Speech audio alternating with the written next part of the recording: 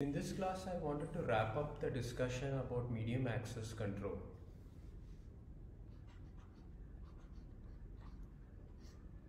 So far, we have been discussing about CSMA, and we talked about CSMA CD and CSMA CA, which is used in Wi-Fi.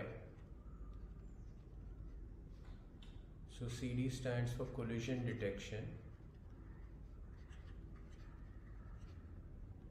and CA means collision avoidance.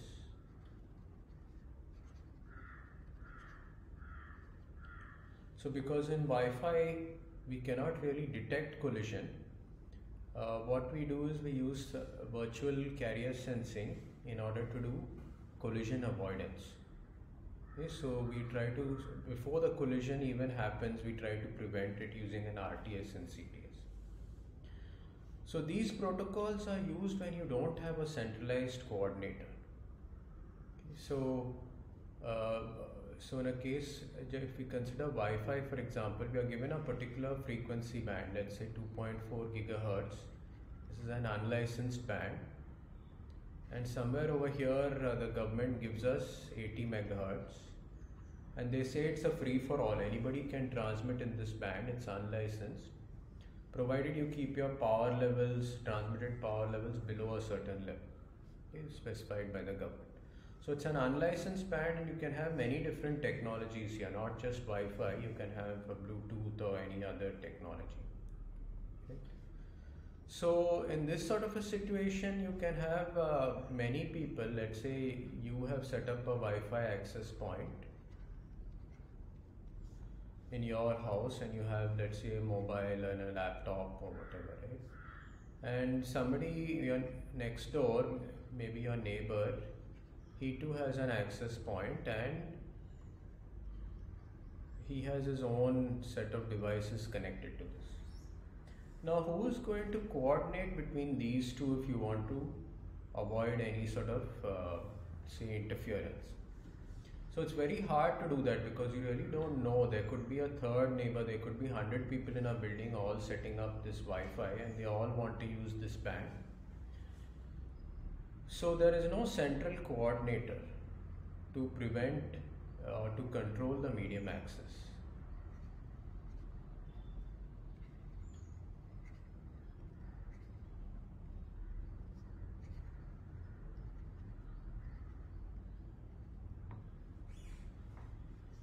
So in this sort of a situation, we use things like CSMA, because CSMA does not require a central coordinator. If you have some information to send, you just do a carrier sense and you can send it off. Okay, in CSMA CD you can immediately send it off, but in CSMA CA you have some sort of a waiting time. Okay, so you, before transmitting, you wait for, we said, DIFS plus some random time, and then you start transmitting. Okay, and if there is a collision which you detect either by when you don't get back a CTS or you don't get back an acknowledgement, okay, depending on the exact protocol you're using, you say that a collision has occurred, and then you back off appropriately. Okay, so it's a very decentralized protocol, I should say.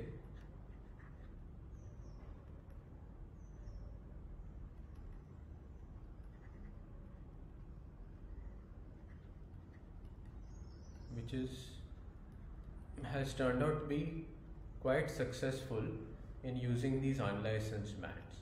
Okay, so there is also an unlicensed band in the 5 gigahertz range. So you will have, of course, this is much wider than 80 megahertz. I'm not sure exactly the width, but there is more bandwidth available here in the 5 gigahertz band. So these are unlicensed.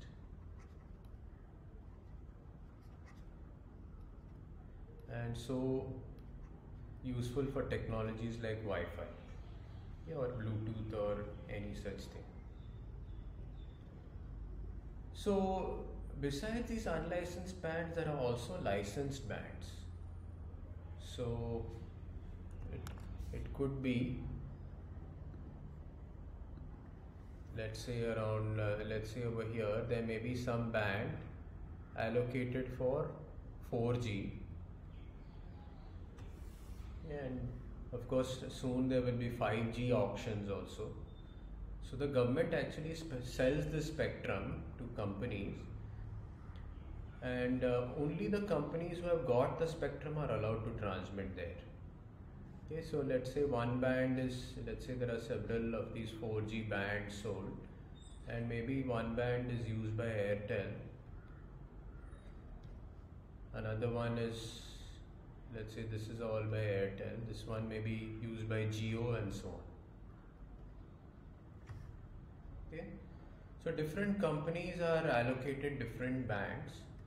Okay, and then of course in different regions in the country, different companies may own different bands, right? So Jio doesn't have to use exactly the same band everywhere in the country. There could be slightly different bands. Okay? And of course they could allocate more than this particular band. They could allocate something over here, for example, right? Maybe for 5G or 3G or whatever. So suppose a company has got a particular band exclusively for use. Then how do they use it? Okay, so CSMA is not a very efficient protocol. If you consider in Wi-Fi, everybody is waiting for this diffs time. Okay, let's write that down. So suppose somebody finishes a transmission here, you wait for DIFS, and then you have a random wait time. And all this time is wasted. Nobody is using it, right? Even if this person is the only person transmitting, he still has to wait, and there's a lot of unused time, and there could be collisions and so on, which reduces the efficiency by a lot. So suppose you are given exclusive use of a particular frequency bandwidth, what can you do? Why should you use something like CSMA, which is inefficient? So what we do in cellular technologies is something different. We would not use bare bones CSMA. We would want to be more clever so that we can utilize the resources more efficiently. So let's think about it. So suppose somebody has a particular frequency band, and I'm going to draw time here on this axis, and I will draw frequency here.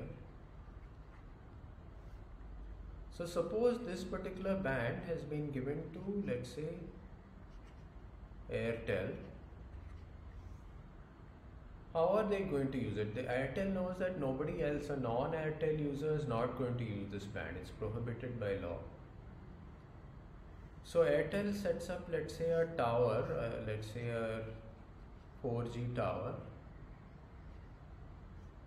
Now there are several mobile users which are connected to this tower.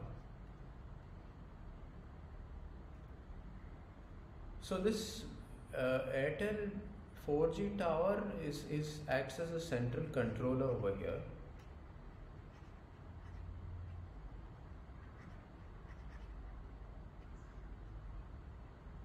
Okay. And of course there may be another tower here, another 4G tower. Let's say both are from Airtel. They could be, of course, Vodafone or Jio or some other tower here. But there is no interference because they are using different frequency bands. Okay, so Jio may use this one. So both of these are, let's say, Airtel. Even if this Jio tower is somewhere nearby, Airtel people don't have to worry because Jio has a different frequency range. You can just use a filter, a band pass filter, to get rid of this Jio signal. Okay, so you can only remove your own signal of interest and remove other frequencies. Okay, so you don't have to worry about it. So within this band, how do we do medium access control? Because of course there are several people who want to transmit to the tower, and the tower also may want to transmit to several of these users. So what we do is we divide first of all this geographical region into cells. Okay, there could be, let's say this is one cell around this is another cell around this tower. Okay, and what we will do for now is just focus on one cell. How exactly to divide up, prevent interference between one cell and another one is also a challenge where the Airtel company will have to figure out how to do. And for different technologies, of course, they have different ways of dealing with it. But we will just focus on a single cell. So suppose there is a tower and there are many mobile users here. How are they going to divide the resources among them so that they don't interfere? Okay, so let's look at that question.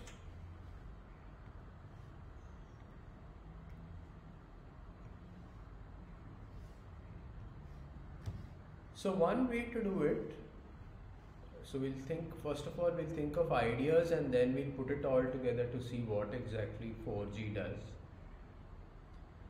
So one idea is that we say that we give different slots in time to different users. So let's say that this is user 1, user 2, user 3. So let's first of all focus on this band, frequency band, and what we will do is we'll divide time into slots.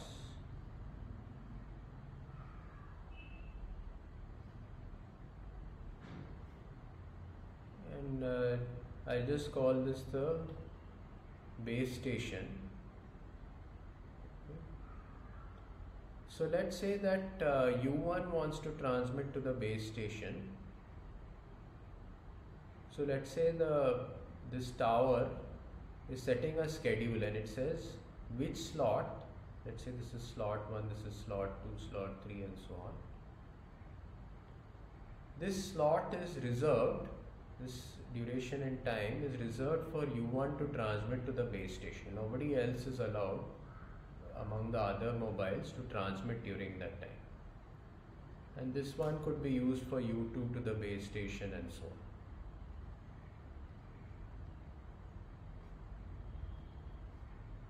Okay, so this is one way to do it, and this is called time division multiple access.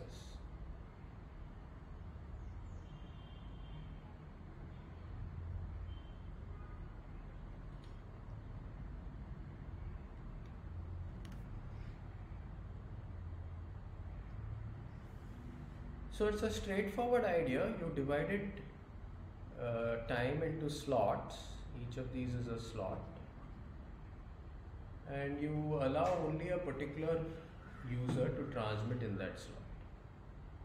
Okay, and so this is called the uplink, what I've shown over here.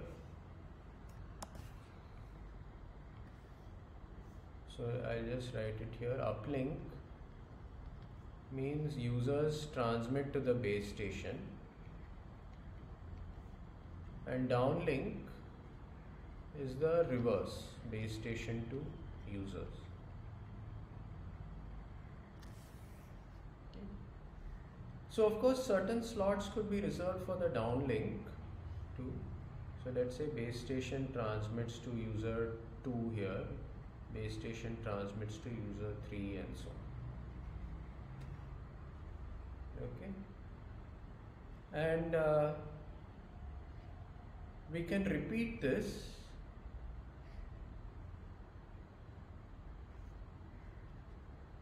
so we can repeat this schedule every so often, and I could call this a frame. So this set of slots together would be one frame in this cellular setup.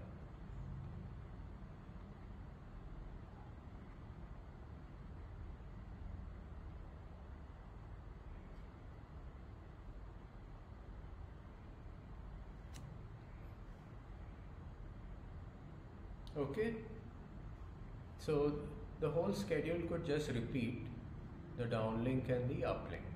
Okay, and you might wonder how do they know what are their particular slots? So some slots in the frame could be used to give the schedule.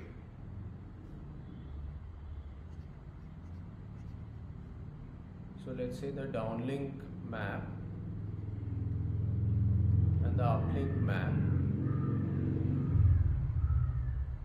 Those are the technical terms that we use. So, okay, so this is the UL and DL.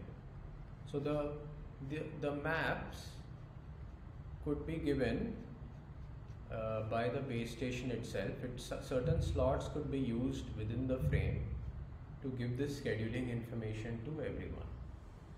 Okay, so usually the first few slots in the frame have this information. So the base station will say in slot number so and so, user so and so is supposed to can use it for uplink, right? And such a slot is used for downlink from base station to the user. Yeah, so user 2 will know, let's say that this is number 5. User 2 knows that it's going to receive data in slot 5 and it can transmit in slot 2 to the base station, okay, from this map which comes usually at the beginning of the frame. Okay, so fine, this is one way of preventing interference. There is no collision or anything like that, and we are very efficiently using all the time slots. Okay, there is no random waiting time or anything like that. Okay, so it's very good and efficient. Now, is there any other way to do medium access? So like I've drawn over here, we have divided time into slots. Can we do the same thing in the frequency domain? You know, can I divide frequencies into something like slots, into some sort of bands? Because we know that if different frequencies can be separated from each other using these filters, you know, like Geo signal was completely eliminated by using a particular filter by the Airtel people. So in fact your mobiles would be doing that. They'd be using filters to remove frequency bands other than the frequency of interest. So can we do that within this also and allow different people to transmit? So let's look at that, and let's say that this is time, this is the same time frequency diagram.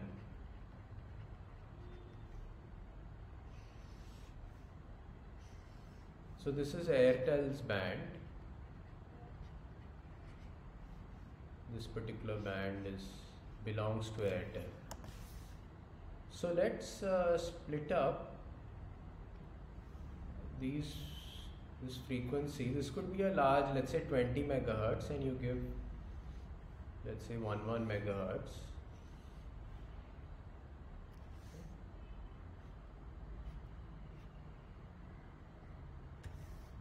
And let's say that the base station says that I am going to transmit on this particular band to user 1. I'm going to transmit here, and of course somewhere here, let's say that it's saying that this particular band is for user 1 to transmit to the base station. This is U2 transmitting to the base station and so.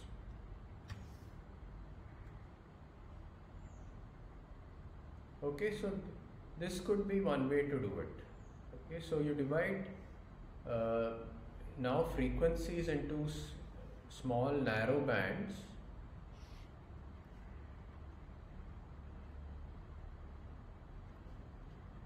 So these are narrow frequency bands which act like slots, like we had the slots in the time domain. They are sort of like slots in the frequency domain, you can think of.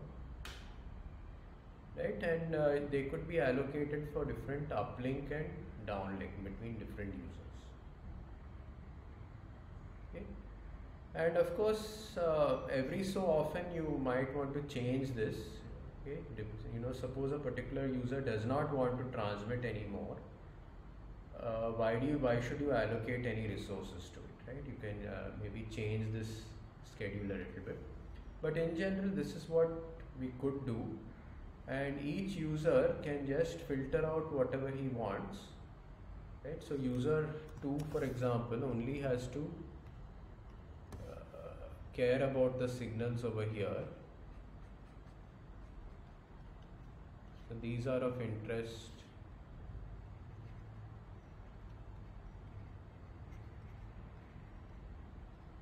to let's say user 2.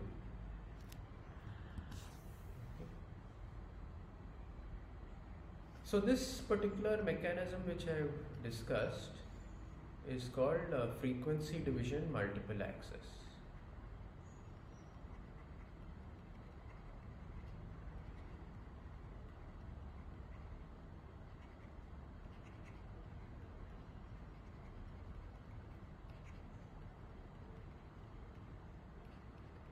Or FDMA.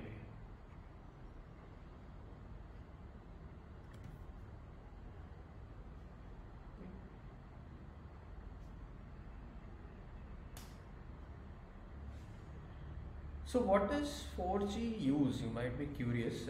We've talked about Cdma and we've talked about FDMA. So what 4G uses is actually a combination of both of those, and it uses something called Ofdma.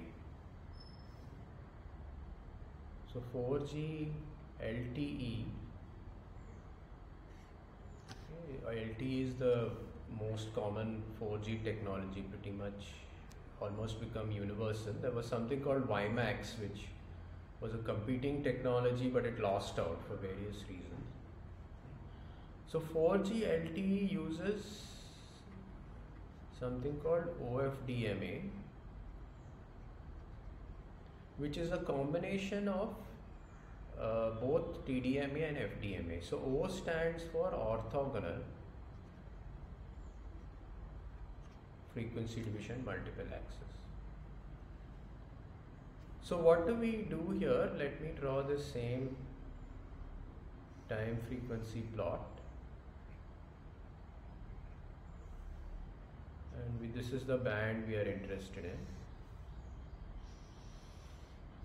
This is, let's say, the Airtel band.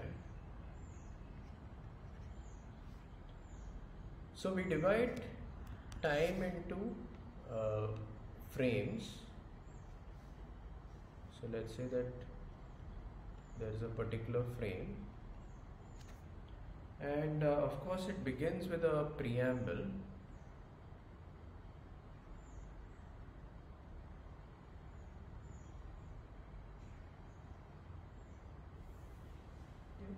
So everybody needs to be synchronized. First of all, everybody needs to know when the frame begins. So this is where the preamble helps everybody time sync to exactly when the frame begins, because relative to the beginning of the frame they need to know where their slots begin.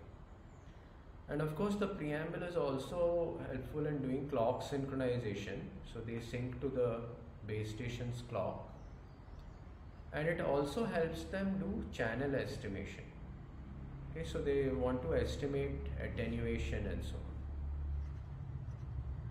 So clock synchronization to the base station's clock, and it tells you when the frame starts, and it helps you estimate attenuation. Okay, so not only does the channel, the wireless channel, attenuate signal, but it also causes things like phase changes.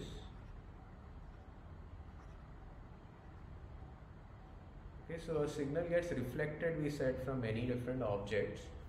So the attenuation, or so essentially this phase has to do with the exact delay of a signal. That too has to be estimated. Okay. So now what do we do after this? We give a DL and a uplink map at the beginning of the frame, And then something very interesting is done. Let's say that we begin with the downlink. What we are, let's say this much time is, let's say, allocated to the downlink. Now different slots and frequencies are assigned to different users, and they don't have to be very nice looking. So it could look like one of your jigsaw puzzles that you have, right? As a kid you might have used jigsaw puzzles, and so you may have something which looks like this. So this is a downlink, so it is the base station transmitting to users. So I'm not going to write the base station here, it's obvious. Base station to users. So I just write the user number. So maybe this range of frequencies and this duration and time is allocated to U1. This could be allocated to U2. This could be allocated to U3 and so on. And you might actually have multiple of these tiles. I just call this a tile because it looks like a tile on a wall, right? And you may have multiple tiles allocated to the same user. That too is allowed.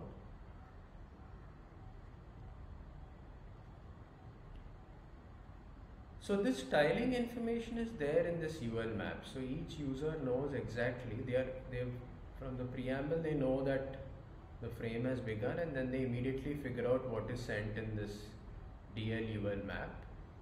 Okay. And they figure out which particular tiles belong to them in the downlink time. Okay.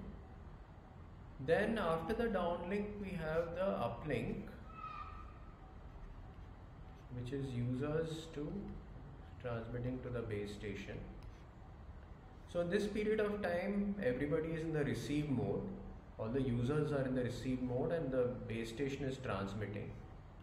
So here they flip the mode, so the users go into the transmit mode, the base station goes into the receive mode. So let's say that there is a short gap to allow that, the switching from one mode to the other. Now the users are going to transmit, and again we can have a tiling of some kind.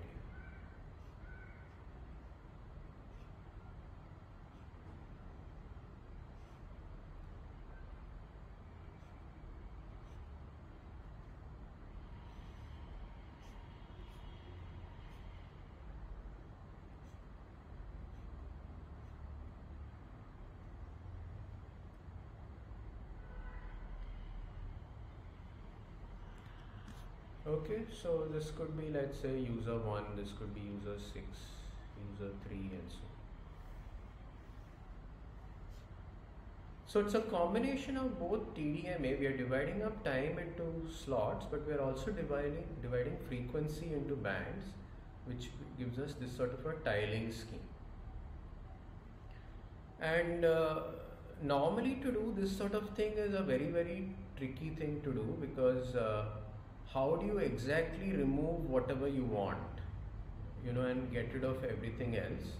Usually in a situation like what I showed earlier, let's say Jio and Airtel, they actually have to have a gap, something called a guard band,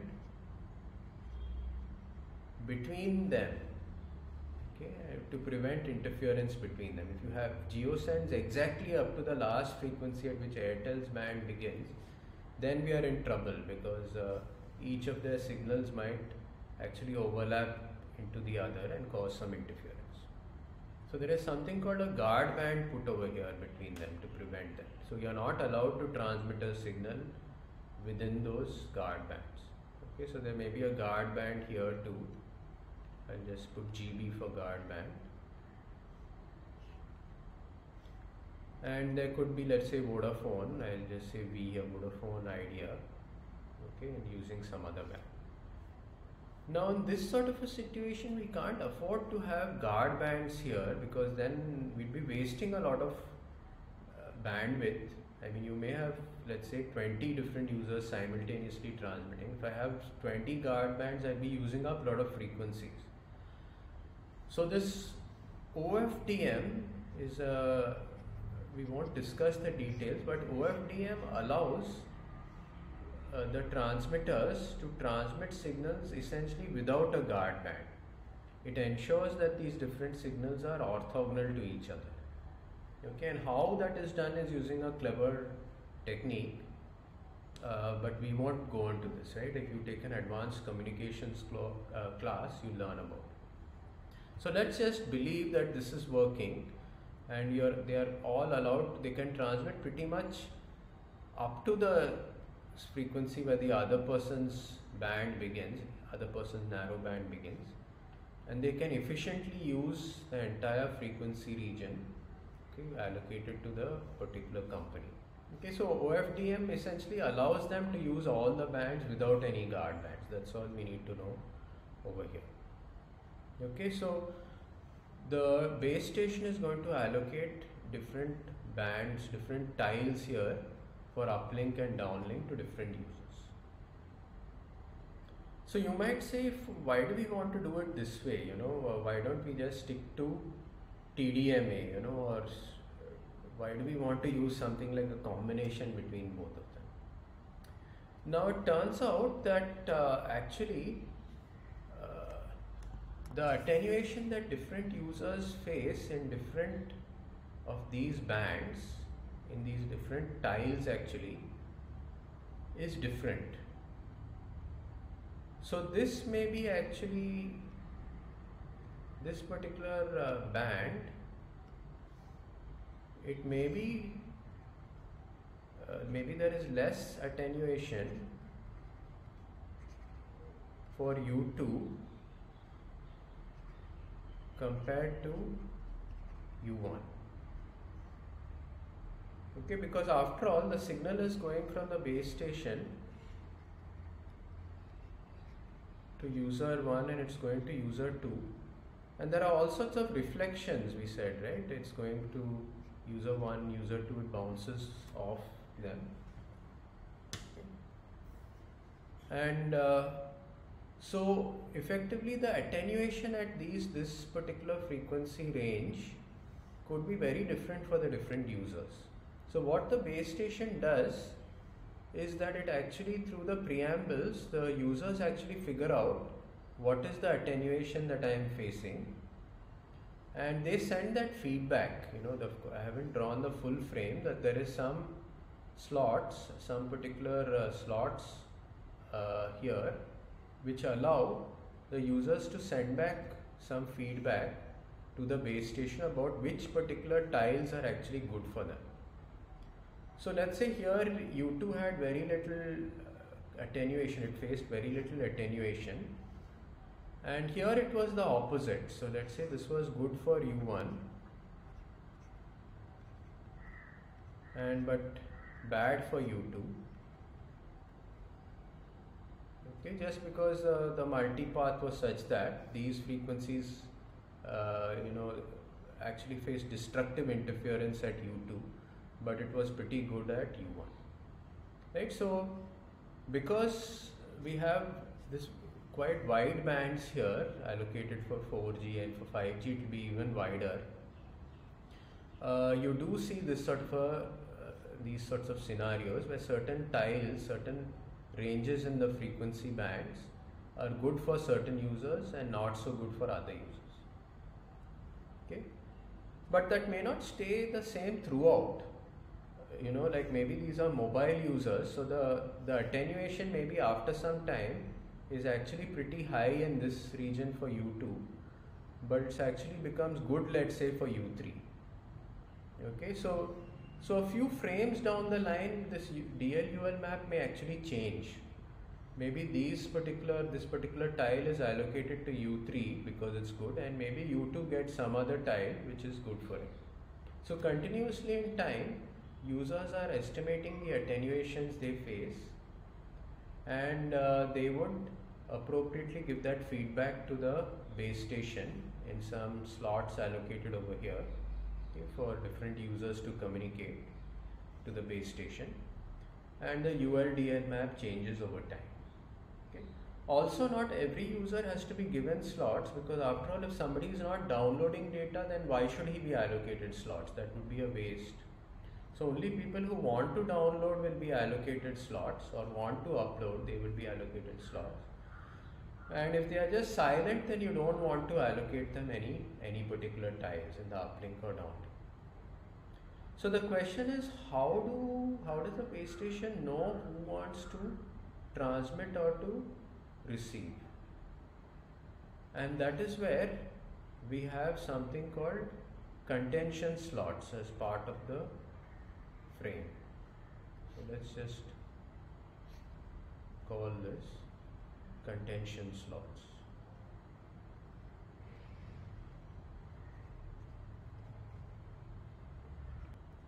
So how do we use these contention slots? So let me just group all the contention slots in different frames.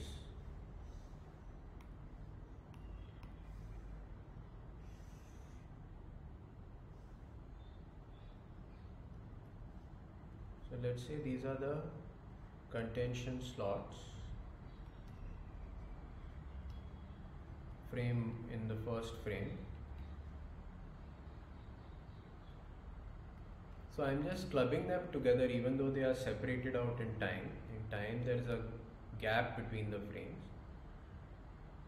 And let's say that these are the contention slots in frame 2.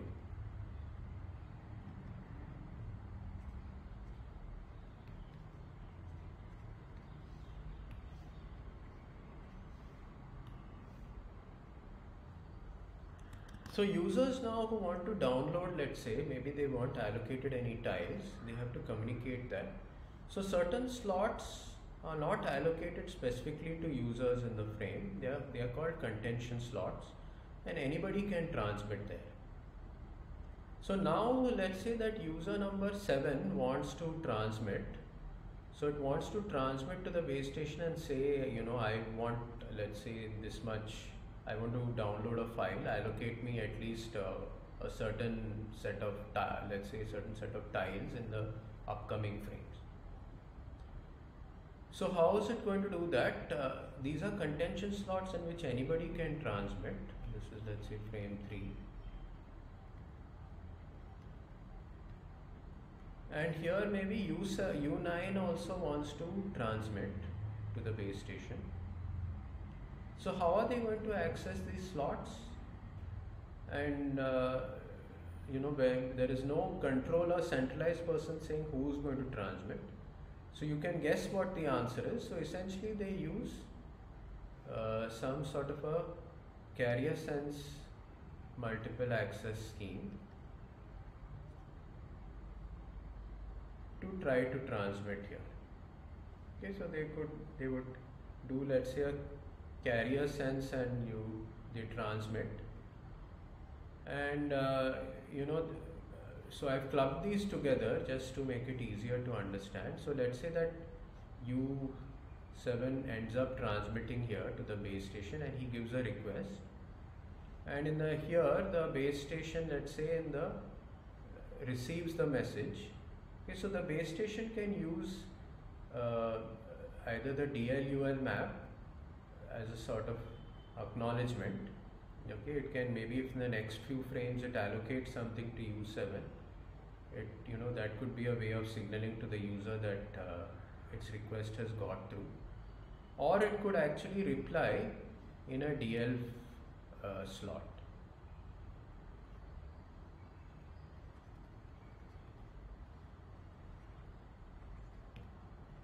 So let's say there is a broadcast slot in the downlink. Let's say this is for a broadcast. So the base station is sending to all the users, and within that it could send an acknowledgement to this request saying that I got your message, right? And maybe U9 does CSMA, maybe it's the only one who transmitted here. It's possible that two people transmit at the same time, because of which there was a collision. they see that they didn't get a reply from the base station in the broadcast slots in the next frame, and then if there is a collision they do a random backup. Okay, so let's say that U5 and U6 sent at the same time, and there was a collision, and because of that they will do a random backup.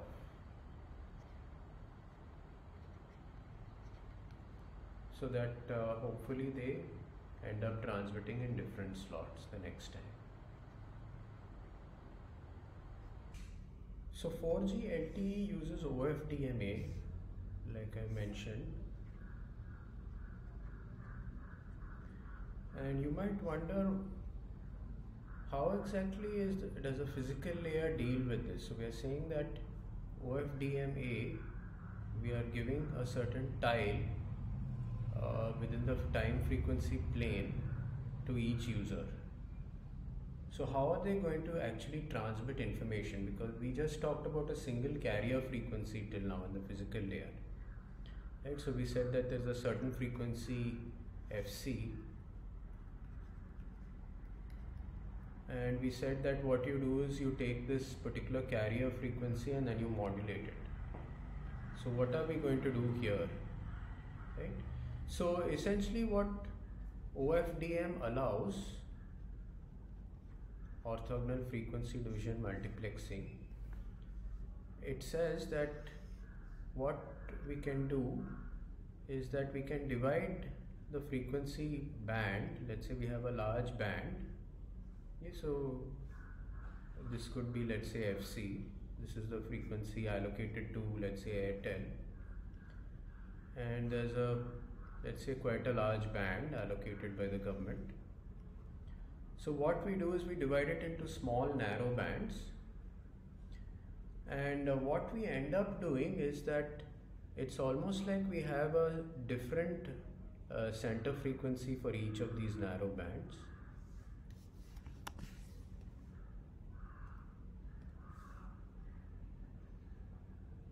So let's say this is one narrow band over here, this is another narrow band.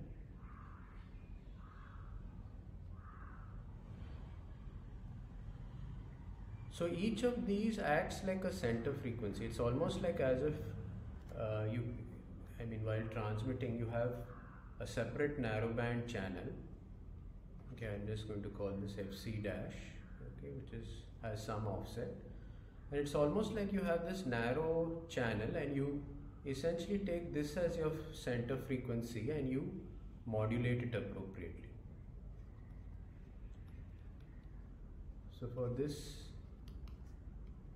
narrow band, so I'm just focusing on a small slice of the frequency spectrum in this larger band.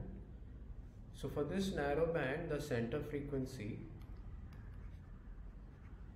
is some FC dash, okay, and in the middle of that band,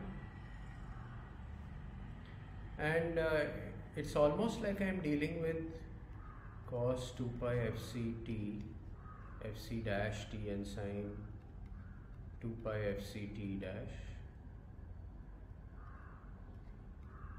Okay, I'm almost dealing, I can think of this narrow band as just having these center frequencies, and I can do any modulation that I want on this.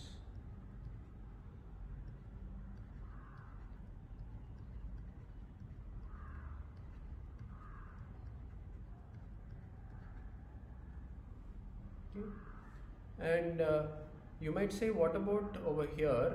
Let's say I have another frequency here.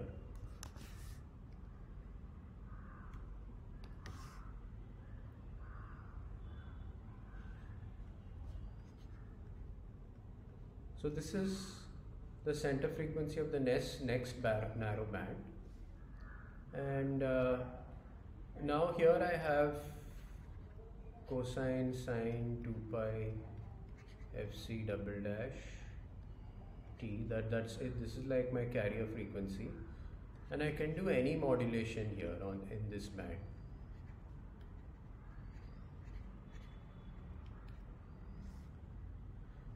So what we end up doing here is that you can, let's say there's a transmitter using OFDM, he can actually send one symbol on this narrow band and simultaneously another symbol on this narrow band.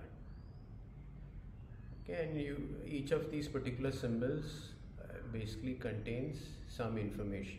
If he's using BPSK, he's sending 1 bit per symbol, but he could use something like QPSK or QAM also. That's not a problem. And in fact, you could actually use different modulation schemes, so you may send more information on one of these narrow bands compared to another.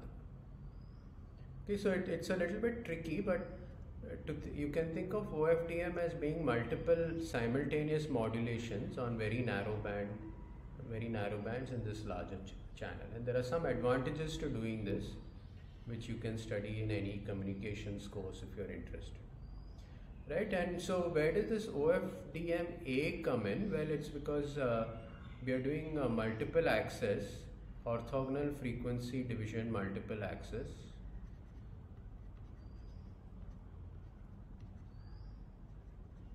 So here DM stands for orthogonal frequency division modulation. I beg your pardon, it's not modulation, it's multiplexing.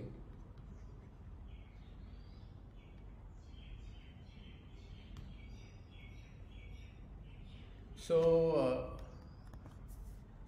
here we are using essentially OFDM is a basic modulation technique which sort of puts together all these narrow bands together and ensures that one narrow band signal doesn't interfere with another narrow band signal. And OFDM is in fact used in Wi-Fi.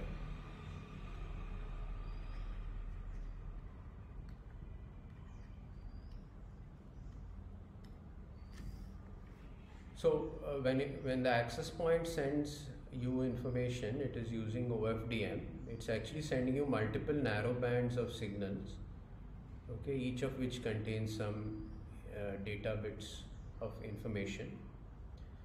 And LTE also uses OFDM, but it also uses OFDM for multiple access, where people can simultaneously send or simultaneously receive, as the case is here.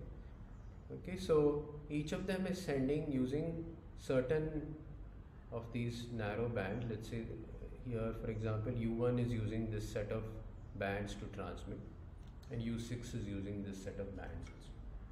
So OFDM is just OFDM modulation, but certain people are given certain of these sub-channels, okay, these narrow bands essentially to transmit, okay, at different points in time. Okay, so FDMA is dividing the frequency band into smaller channels. TDMA divides it into time slots, and OFDMA essentially combines it into combines both together to divide into tiles of each tile is essentially a group of frequencies, and it exists for a certain amount of time. So this is effectively how 4G works, and I wanted to talk about something else which you may have heard of, which is called CDMA. So CDMA stands for code division multiple access.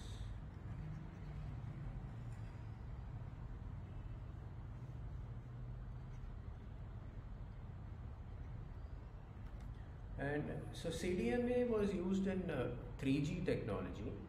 It's not used that much in 4G. At least I'm aware of only OFDMA in 4G. But it was used in 3G, and it might find various applications. You know, people might use it again somewhere else. So what is CDMA? So if I look at the time frequency plane,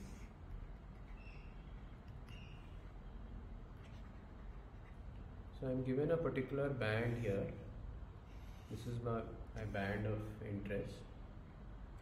And let's say there's an Airtel base station and several mobiles.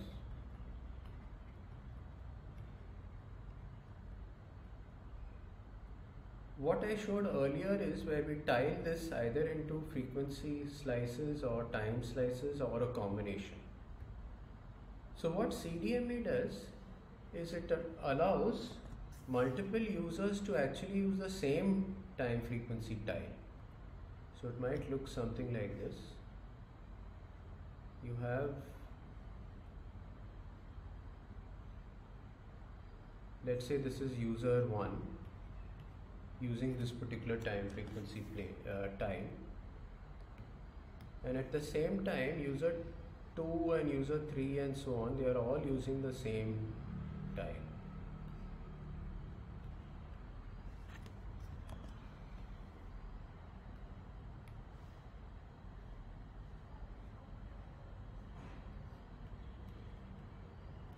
So this might sound counterintuitive. I mean, how is it possible for multiple users to share, I mean, to actually transmit on the same time frequency tile and still not interfere with each other?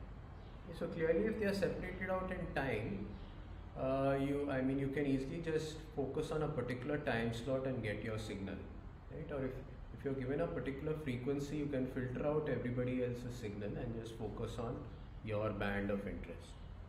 But how do we do this where you want everybody potentially to be sending in the same range of frequencies at the same time?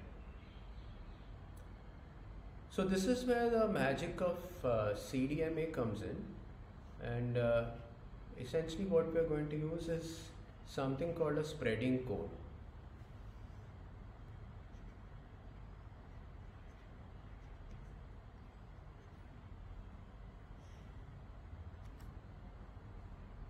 So let's say that we are using, let's say, BPSK just to simplify matters, and let's say that U1 wants to send some information, let's say A cos 2 pi FCT. This is what he wants to send, and his signal of course is between let's say some n over fc, right, for some value of n. It lasts for a certain amount of time, which is a multiple of the time period of this particular cosine. And u2 wants to send maybe say another symbol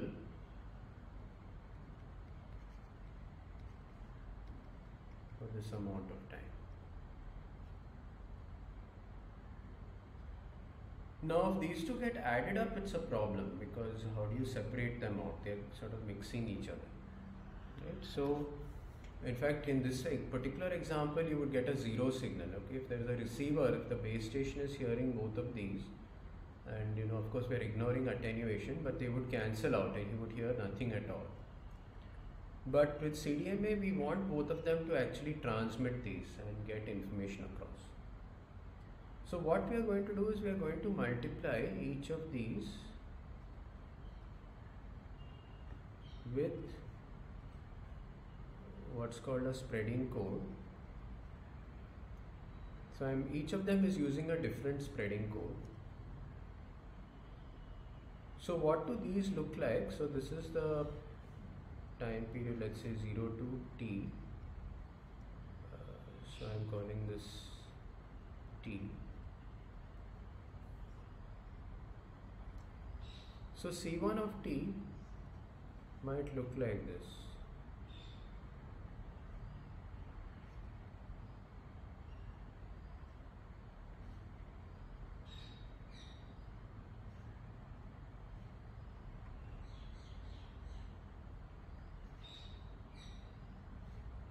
Okay, so here it is +1 and here it is -1.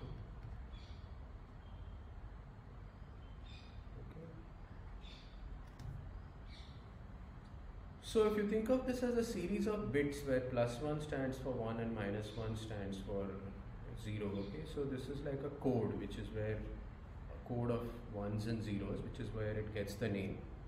But we are going to think of this as a signal, so we'll say it's plus and minus 1. So notice that C1 square of t is 1. Okay. And C2 of t, let's use a different color. So C2 of t might look like this.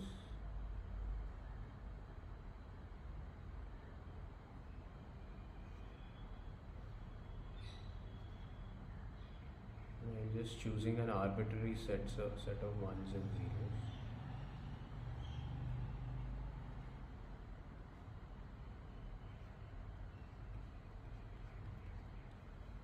So these codes are chosen so that both C1 and C2 are orthogonal. C1 of t is orthogonal to C2 of t.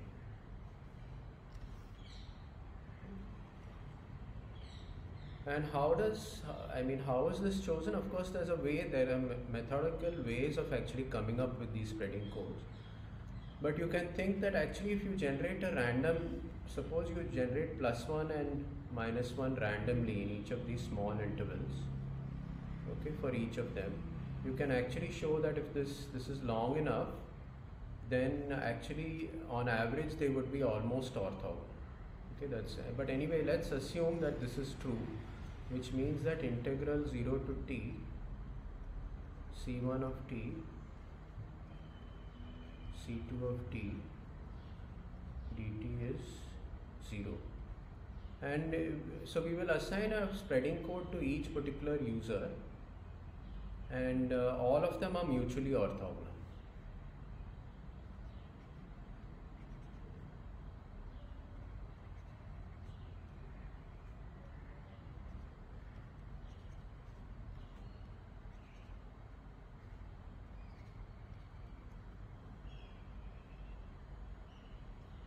Okay, so U1 is now transmitting not just his basic BPSK signal, but he's multiplying it by the spreading code, and U2 is also multiplying his signal by another spreading code, and of course let's say I has spreading code Ci of t and multiplied by whatever signal he has.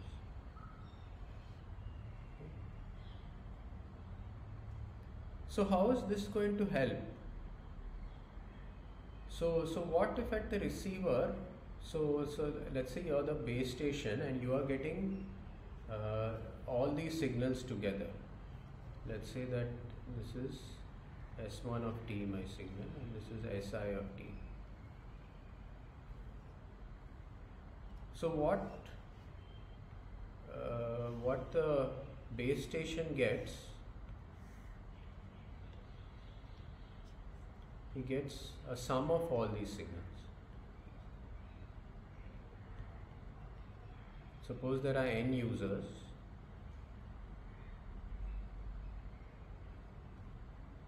He gets the sum of these.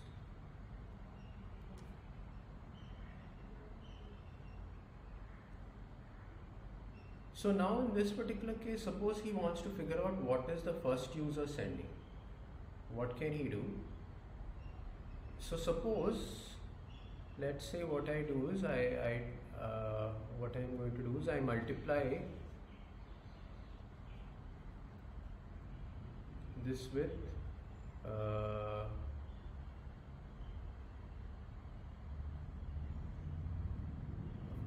cosine t. Let's say I multiply this by C1 of t cosine 2 pi fct. Okay, and so obviously there is this full summation, but let's see what happens to the first one when you multiply this by C1 t cosine 2 pi fct.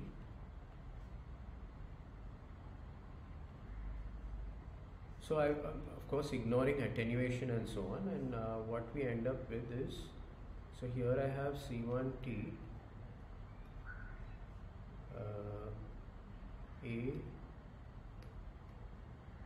cosine 2 pi FCT,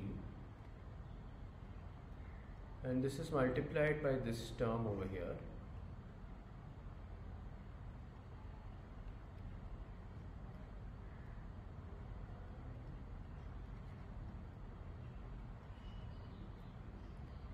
So what do we end up with? Well, interestingly, C1 square T is 1.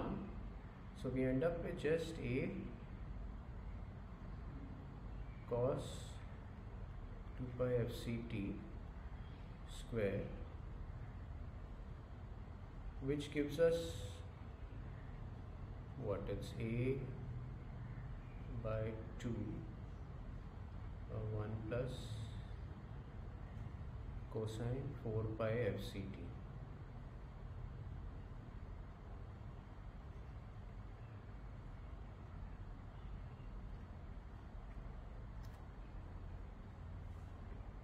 Okay. So this is good news. I mean, the spreading code has disappeared. So what we are left with is whatever symbol that we were sending into 1 plus cos 4 pi FCT. So what we can do is we can get rid of this just by integrating. Okay, so this can be removed.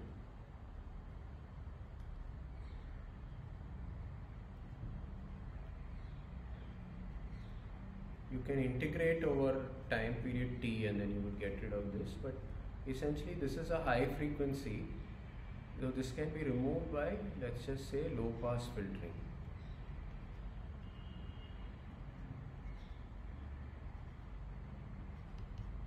Okay, since this is a high frequency.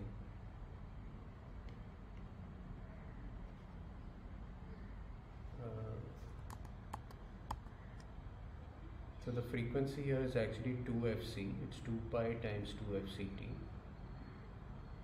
This is a high frequency.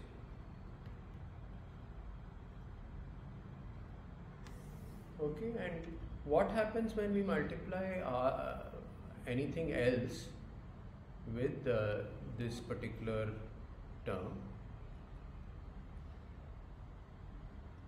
Okay. So let's say that I have S2 of t multiplied by C1t cos 2 pi FCT. So here what I'm going to end up is, so this is going to be, since I just chose a particular symbol, I said it's minus A. So minus A C1 T C2 of T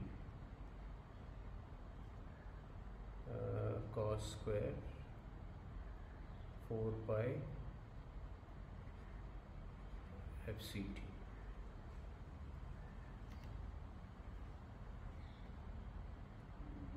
Okay, and this I'm going to write it again as two terms.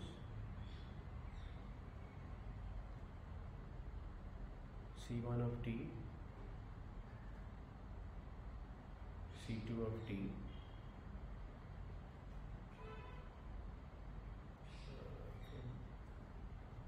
one plus cos, I beg your pardon, here it should be 2 pi FCT, so I end up here with cos 4 pi FCT.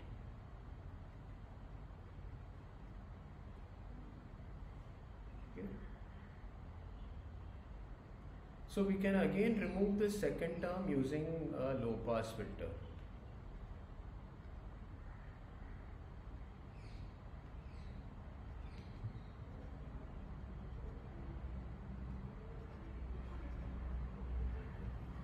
So let's say we are left with only this part of the signal, corresponding to this constant here. So suppose you are given this signal and you want, you are essentially left with here A by 2. Okay, so let's say that there are only 2 users. So after my low pass filter, I am left with this.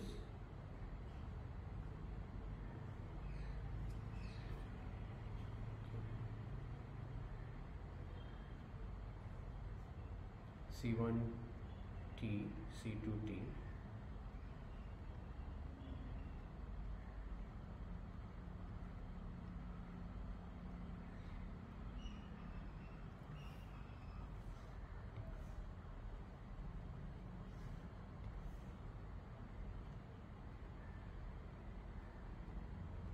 So I give you this as a, let's say, a homework problem. How would you, so essentially what you want is only this, you want to eliminate the second term.